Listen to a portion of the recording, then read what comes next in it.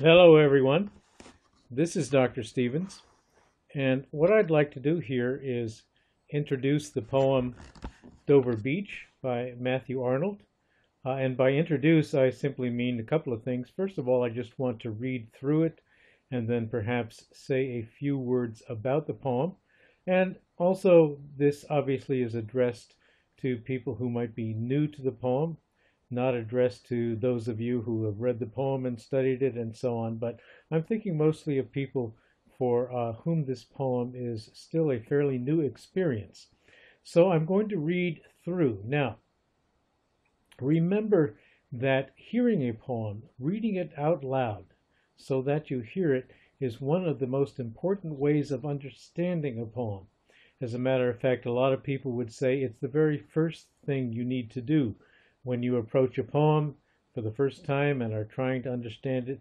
Read it out loud, listen to somebody else reading it out loud, hear the poem, because the sound of the poem is intimately connected with its meaning. So I'm going to read, but first of all, by the way, just you might want to take a note of that picture. You might see a picture accompanying this Tegrity class or Tegrity lecture. That is a picture of Dover Beach. In the background of that picture, you'll see the cliffs of Dover. This is Dover is on the southeast coast of England, and those cliffs are referred to in the poem. So let's get started. Dover Beach by Matthew Arnold. The sea is calm tonight. The tide is full. The moon lies fair upon the straits. On the French coast the light gleams and is gone. The cliffs of England stand, glimmering and vast, out in the tranquil bay. Come to the window. Sweet is the night air. Only from the long line of spray, where the sea meets the moon-blanched land, listen. You hear the grating roar of pebbles which the waves draw back and fling at their return up the high strand, begin and cease, and then again begin with tremulous cadence slow, and bring the eternal note of sadness in.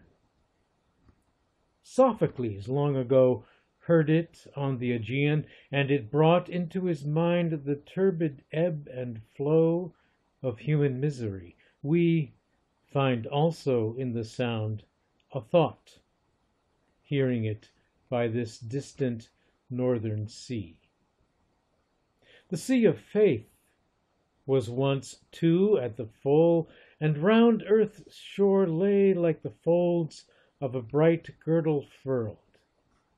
But now I only hear its melancholy, long withdrawing roar, retreating to the breath of the night wind down the vast edges drear and naked shingles of the world.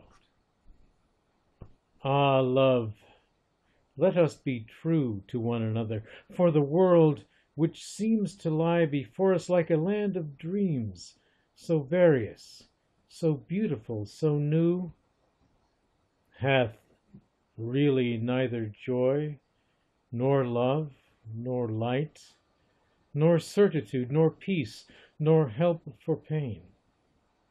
And we are here as on a darkling plain, swept with confused alarms of struggle and flight, where ignorant armies clash by night. Dover Beach by Matthew Arnold.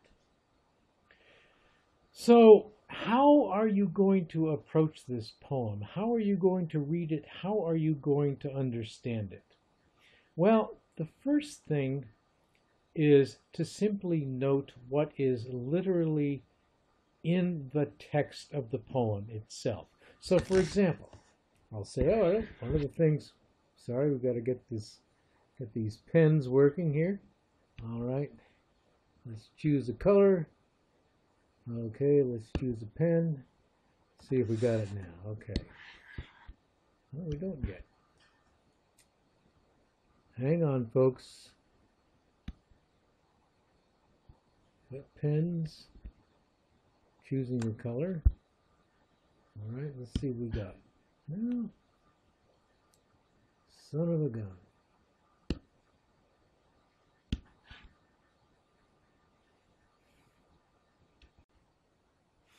All right, sorry for the interruption there, folks.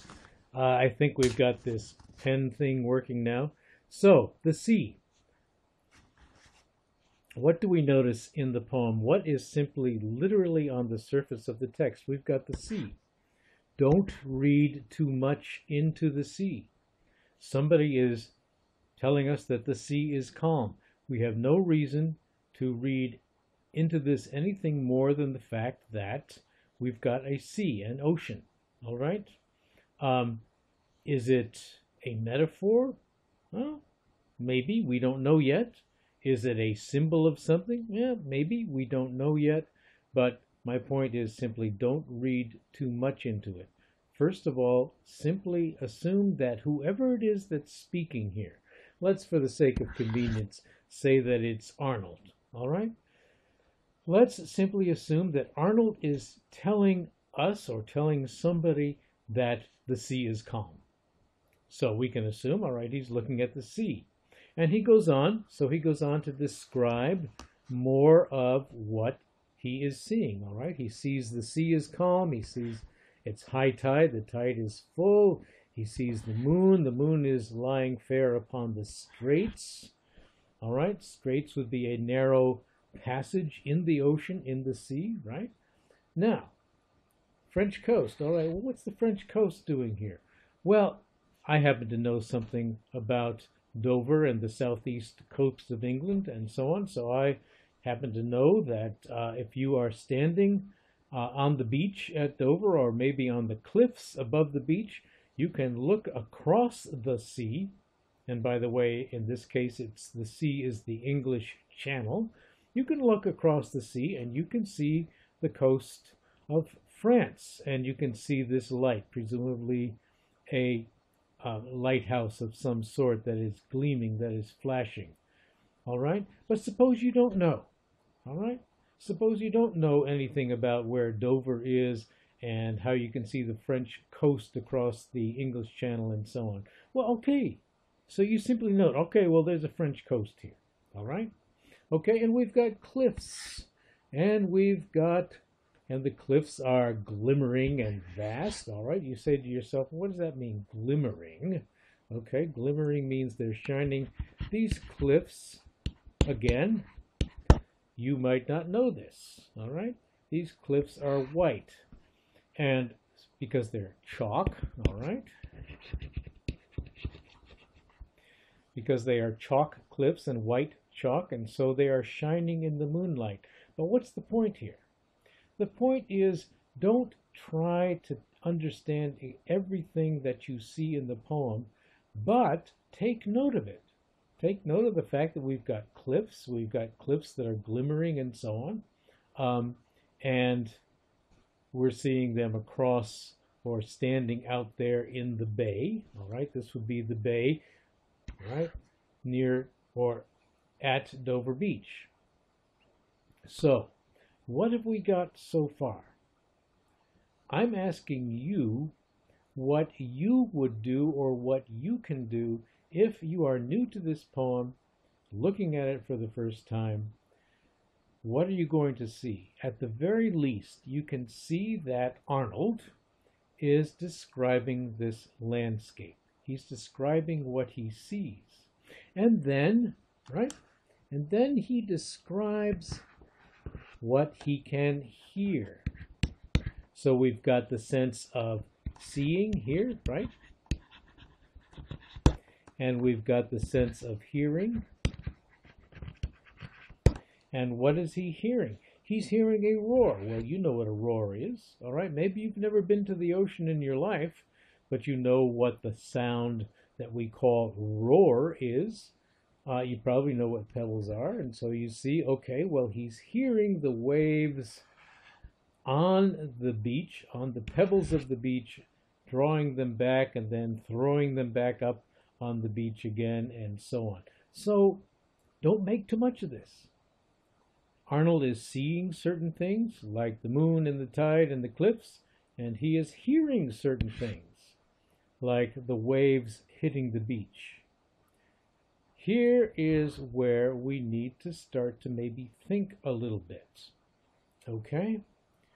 This, I'm going to say, all of this here, just take this literally.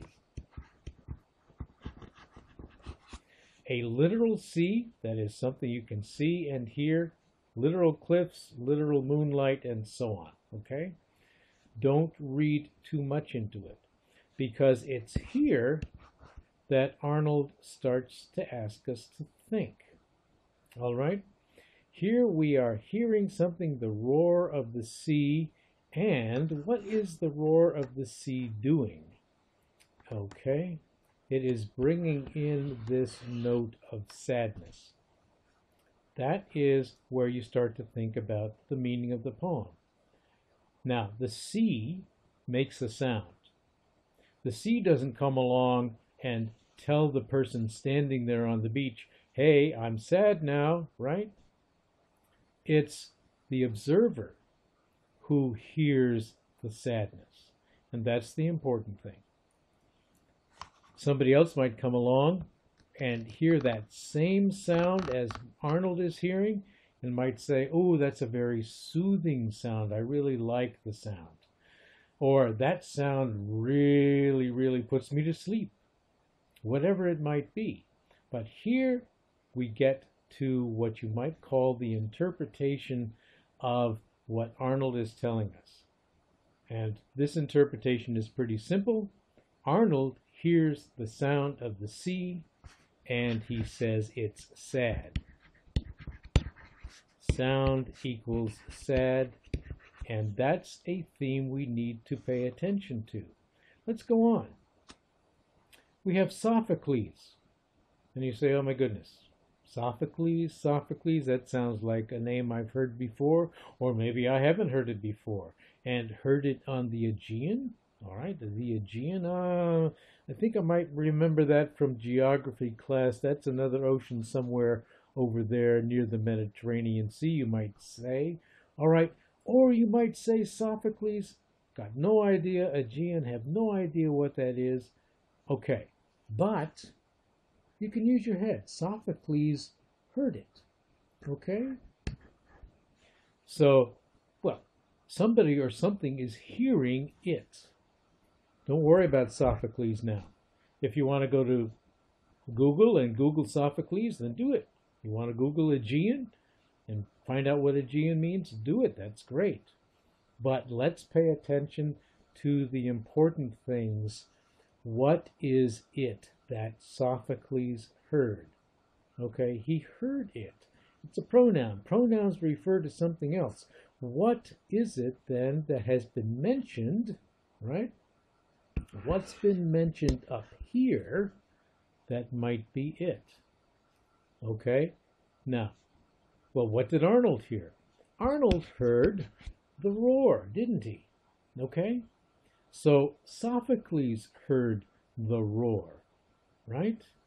And Arnold also heard, right? He heard in that sound, he heard the sadness, didn't he? Okay, so the question is, well, did this Sophocles hear it also? All right, well, whoever this Sophocles is, Arnold is telling us that this sound brought into his mind human misery. Well, there's something sad about that too, so we've got a connection here. We've got a connection here, but let's not get too hung up on Sophocles and who he was and the Aegean and what he might have heard and so on. You can do some research if you'd like. If you're reading an anthology of English literature, you've probably got some notes that will tell you about Sophocles and the Aegean and what Sophocles heard and so on. But let's keep the big picture in mind. Okay? We find a thought. We who are hearing it, okay, again, back to the fact that that we've got some hearing going on here. We hear it by this distant northern sea. So here's our focus in capital letters. We go from this description of a landscape at night, the sea, to this thought, and what I'm going to say is, all right, this looks like what we need to be focusing on. And so I'm going to suggest that in the rest of the poem, what Arnold has done is he has moved from this description, literal description of the ocean, to the note of sadness, to this particular thought. He's focusing on this thought, and we're going to say, what is this thought? All right?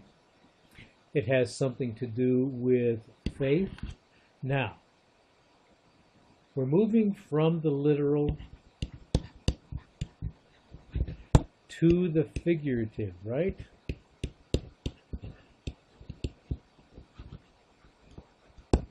The sea is no longer just the literal ocean, in this case the English Channel. The sea has become a metaphor for faith, the life of faith. We're talking about religious faith, right? So the sea is faith. And now, the sea of faith is a girdle around the earth. Okay? Now, a girdle is simply something that goes around something, like a belt or a sash, right? That would go around something. That's what girdle means. It goes around something. Well, the sea goes around the earth. We know the earth is mostly ocean, right? And so what Arnold is saying simply is that faith goes around the earth, okay? And it was at the full. So you need to ask yourself, what does it mean for the sea of faith to be at the full? Go back to the beginning, right? Go back to the beginning, and what does Arnold say? The tide is full. You say, oh, yeah, the sea. The sea is tidal, right? It gets low and it gets high. The tide comes in, the tide goes out. So at one point, faith was high tide. Well, notice that he's talking in the past tense. It was high. It was full. The implication now is that faith is no longer high. All right? So what does he do? He is hearing again, right? But this is no longer a literal hearing. Again, we're moving from the literal to the figurative. He is hearing what? He is hearing a roar, but what is it the roar of? It is the long withdrawing roar of faith. Faith withdraws. Okay? And the withdrawing is a roar.